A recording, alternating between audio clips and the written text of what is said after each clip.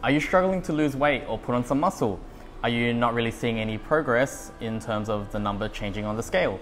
Well, let me introduce to you the idea of calorie balance. So what is calorie balance? Simply put, calorie balance is the energy intake you receive via food versus your energy output from moving and exercising in the gym.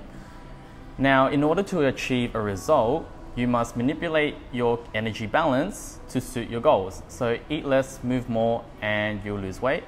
Eat more, move less, and you'll gain weight. Now, if you're struggling to understand calorie balance, head into your club and speak to your personal trainer today.